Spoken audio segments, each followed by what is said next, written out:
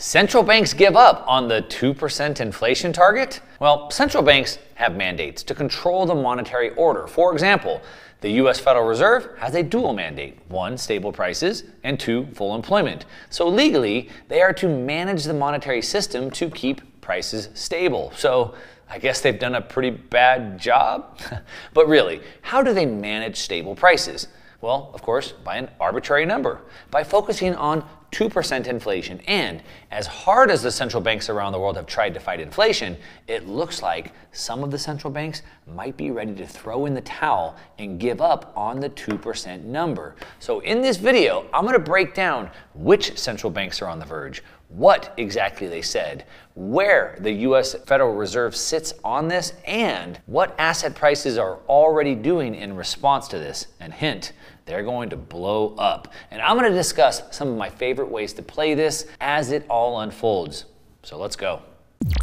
Hey, welcome. If you're new to the channel, my name is Mark Moss. I make these videos to change the way you think about money because almost everything we've learned is wrong. Almost everything you're seeing is wrong. But don't worry, we're going to take these complex subjects and make them easy to understand. We're going to make them actionable so you know what to do. And today we're talking about the central banks abandoning their target. Now, you already know the central banks around the world have been tightening monetary policy by raising rates to fight off inflation. And they're trying to bring it back down to this arbitrary 2% inflation target. But as we've been talking about, it's not working. And in many cases, it's actually just making things worse for many reasons. And as the central banks are caught between this proverbial rock and a hard place, there's been lots of talk about why the 2% target is even there. As it was just a thrown off the cuff remark from New Zealand's finance minister 30 years ago, and it stuck.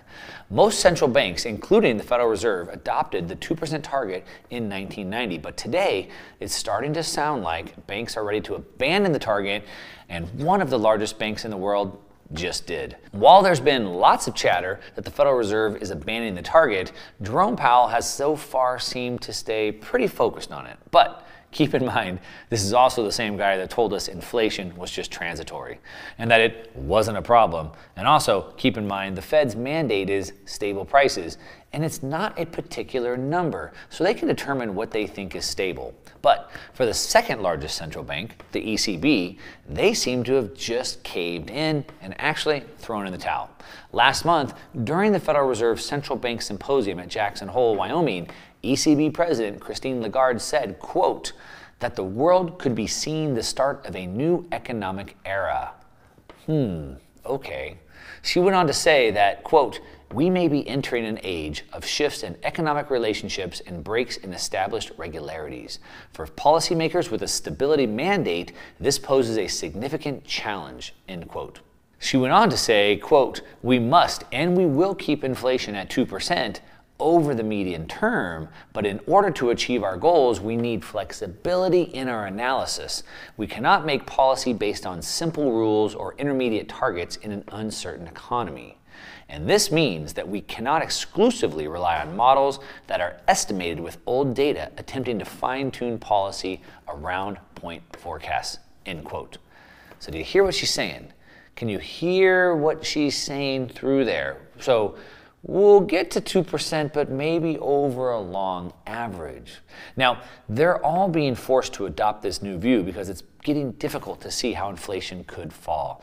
We're seeing commodity markets continue to see broad supply constraints, keeping food and basic material prices elevated, and the oil markets are ripping higher as the U.S. strategic petroleum reserves are almost empty and OPEC Plus are busy cutting back on the supply, leading to what looks like an oil shortage in the fourth quarter of this year. And then, just this week, the ECB announced a 10th consecutive hike. But in a market-moving statement, it also indicated that further hikes may be off the table. In the statement, they said, quote, based on its current assessment, the Governing Council considers that the key ECB interest rates have reached levels that, maintained for a sufficiently long duration, will make a substantial contribution to the timely return of inflation to the target, end quote. They went on to say that, quote, the Governing Council's future decisions will ensure that the key ECB interest rates will be set at sufficiently restrictive levels for as long as necessary, end quote. So this is what we call, in the United States, we call it Fed speak. meaning you have to learn to read between the lines. And the market sure did. Right after the meeting, the euro fell sharply on the announcement, and it was down 0.5% against the US dollar, which is a 3-month low, and European stocks rallied. Central banks like the ECB and the Federal Reserve will be forced to choose between supporting their economies or keeping inflation under control.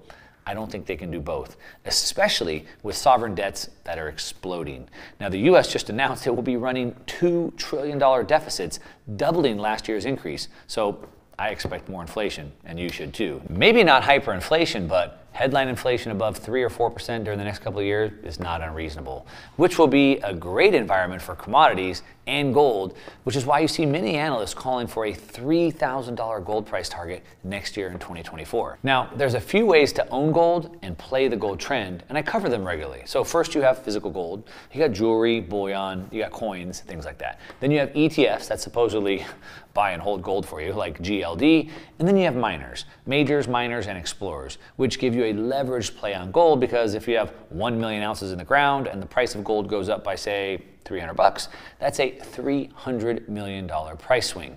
And I have a story for you today that you're gonna wanna hear about a mining company that I'm looking at today that's a proven producer. And once you hear the story, you're gonna know why I just bought a good chunk of it myself, and I plan to hold it for 2 years until it pops. Now, full disclaimer, this is a promotional video, and I am not telling you to buy this. I'm only making this video for educational purposes only, so you can learn how and what I'm looking at so you can find your own diamonds in the rough. All right, let me explain why. The company is called West Red Lake Gold, which is in the prolific gold region of Ontario, Canada, called Red Lake. They've been mining this area for just over 100 years. This area is home to many giant gold mining companies like Goldcorp, which is one of the largest gold mines in the world, and they have mines in this same area. We're gonna come back to that in a bit. Now, an important part of this is the project. West Red Lake Gold isn't just some exploration company, and the project is not just a piece of land or a hole in the ground. No, this project is at the 90-yard line. They have the mine, they have the mill, and it's ready to go. So, what happened to it? What's the story here? Well, it's interesting. Several years ago, this project got a ton of attention in the investment world and the gold mining space under the name of Pure Gold.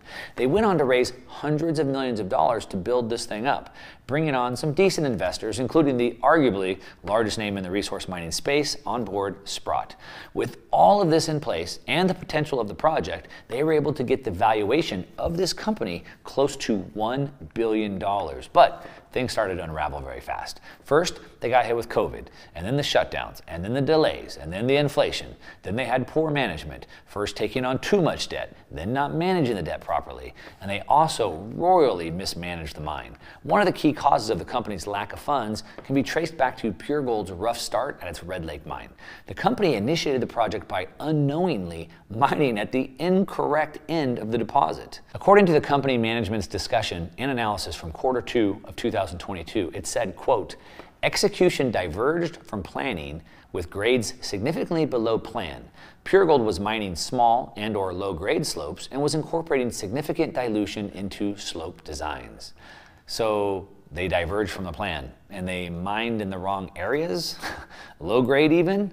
So even with that, they still managed to produce 9,000 ounces of gold in the third quarter, which was actually within its guidance of 8,700 to 12,000 ounces of gold. But the mismanagement, the delays, the setbacks were too much. The investors were angry and they filed a class action lawsuit against the company. Now, mining legend and financier Eric Sprott was the second biggest holder of Pure Gold with a 6.7% stake. And he was quoted saying, "I don't think I lost 100 million, but it could very well be." Now, keep in mind, this project is in the prolific gold mining area that's produced for over 100 years. There's several really big projects nearby, including Rubicon Minerals Corp that also went bankrupt but was purchased by Australia's Evolution Mining last year for a $4.8 billion valuation. Also, another company called Great Bear Resources was purchased by Kincross Gold Corp for $1.8 billion, and the mining project wasn't even built yet, and they had no proven reserves. So if you're following along, this project under Pure Gold, was worth almost $1 billion. Another neighbor property went bankrupt and was purchased for $4.8 billion. Another neighbor property with no proven resources was purchased for $1.8 billion. And the price of this project today, the West Red Lake Gold, is only $70 million, which is about 93% off.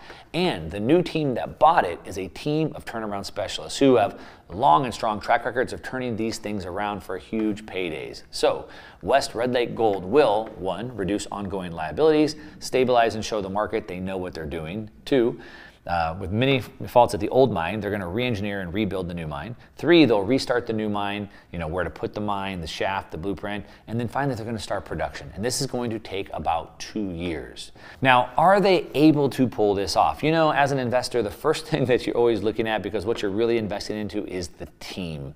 And this is an all-star studded, all-star cast of team of turnaround specialists. So first we have Frank Gustra. He's the co-founder and advisor to the company. He's also the largest individual shareholder and has some serious skin in the game. Frank was the co-founder of Goldcorp, one of the largest gold mining companies ever, and he's founded several billion-dollar companies. His track record speaks for itself. Now, sure, he's had some losses as well. You can't bat 100, but his successes are in the billions.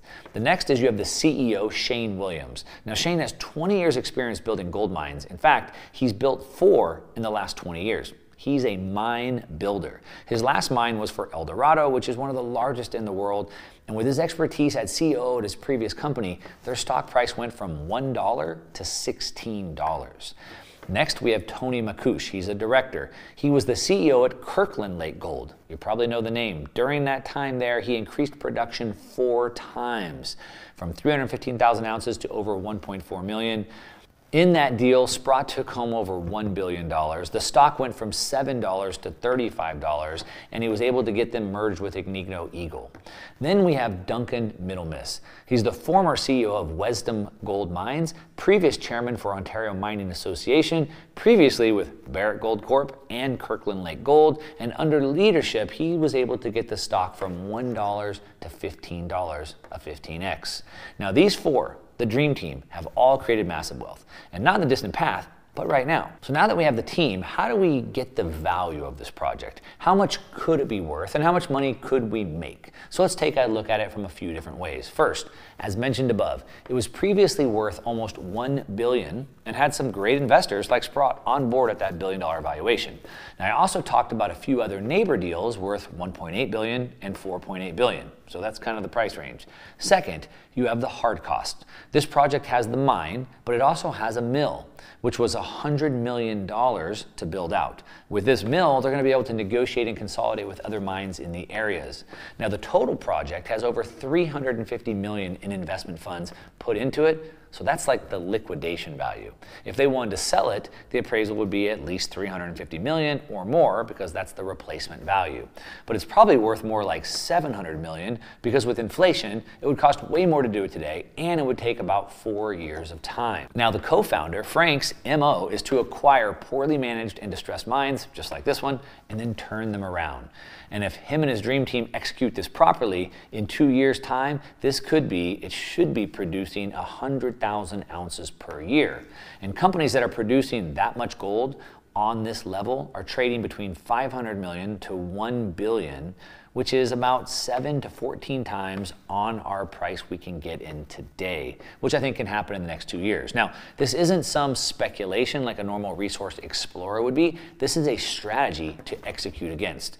And we can see from recent insider filing statements that Frank, Shane, and others on the team are buying more stock right now.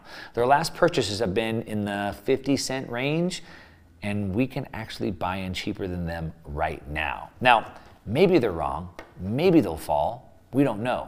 But it's not just them. Sprott, who I mentioned earlier was one of the largest owners of the previous project under the old company, they're back in the deal as well. So they must really believe in it. In fact, he's known as one of the best commodity asset allocators in the space, and they have a 23.4% ownership in the deal. Also, legendary Van Eck Gold from the GDX fund owns 6.5%. Their neighbor, Evolution Mining, one of the biggest mines in the same area with a $7 billion market cap, is also in on this deal. And as I said, full disclaimer, so am I. Now, this is for educational purposes only. I'm not saying that you should buy this, but it really is cheap. but it could get cheaper, which is why I plan to hold for about 2 years, because we need time to let this deal develop. For it to be built out, it's going to take some time. Now, speaking of time, I did a video on 2 of my favorite uranium plays that took a long time to move, but they're finally moving. I told you uranium is one of my favorite plays. It's finally moving. It continues to be one of my favorite plays. Now, I covered a company called UEC on July 30th of last year, and it's up 120% since just May of this year. I covered another one, UROY, on February 26th of this year, and it's up 55% in the same time frame. Now, when you're playing with these small companies, they're volatile, and you have to allow them time to develop. You have to allow the trend to develop. And I think Frank, Shane, and Tony over at the West Red Lake Gold have the asset, they have the strategy, they have the plan, and they have the experience to pull this off. But let's just wait and see. But let me know what you think down in the comments down below. If you like to play in the resource space at all, or if you just stay away and buy the physical gold, let me know in the comments down below. Of course, as always, give me a thumbs up if you like the video. If you don't, you can give me a thumbs down, that's okay. But at least tell me why in the comments down below. And that's what I got. To your success. I'm out.